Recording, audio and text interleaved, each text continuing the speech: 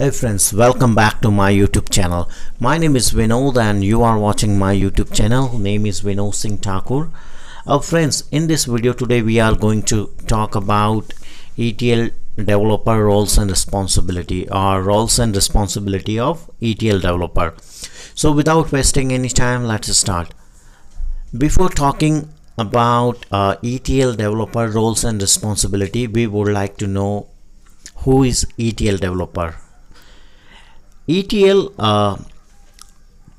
stands for extract, transform and load. If we talk about the process of ETL plays a key role in data integration strategies. ETL allows business to gather data from multiple sources and consolidate it into single centralized location. ETL also make it possible for different type of data to work together. This is the ETL position. And if we talk about the ETL developer roles and responsibility, ETL developer is an IT specialist who designs data storage system and works to fill them with data and supervises a process of loading big data into a data warehousing software. ETL developer responsible for testing its performance and troubleshooting it before it goes to live. If we talk about ETL developer usually work as a part of the business intelligence team. If we talk about ETL developer determines data storage needs. ETL developer uses different data warehousing concept to build a data warehouse for internal departments of the organizations. ETL developer creates and enhances data solutions, enabling seamless delivery of data, and is responsible for collecting, parsing, managing and analyzing large sets of data.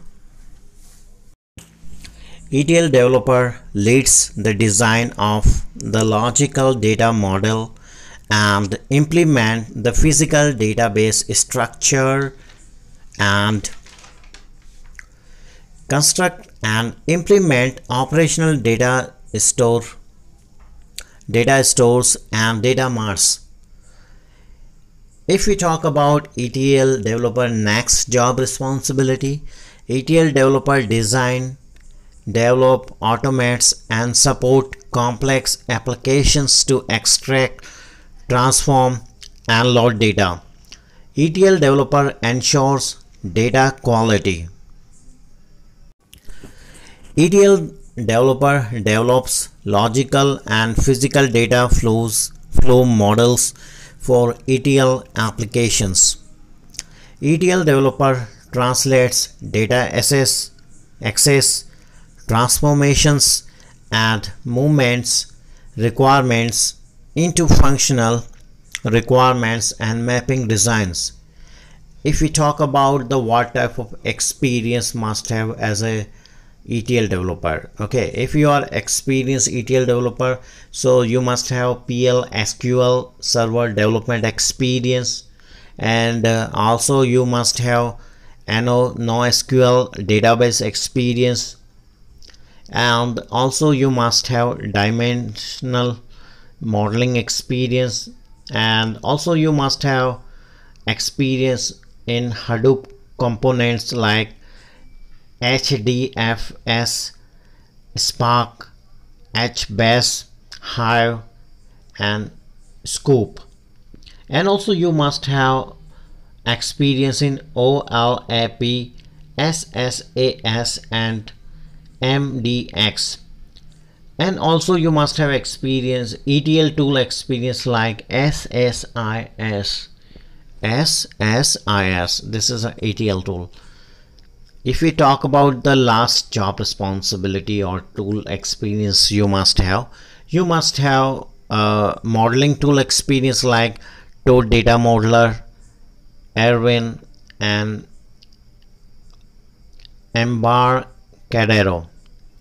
Friends, I hope you enjoyed this video, and if you think this video will be helpful for getting ETL job, or this video going to assist you for enhancing or increasing ETL developer position or understanding ETL job responsibility. So friends, if you like this video, please like, subscribe and comment, and thanks for watching.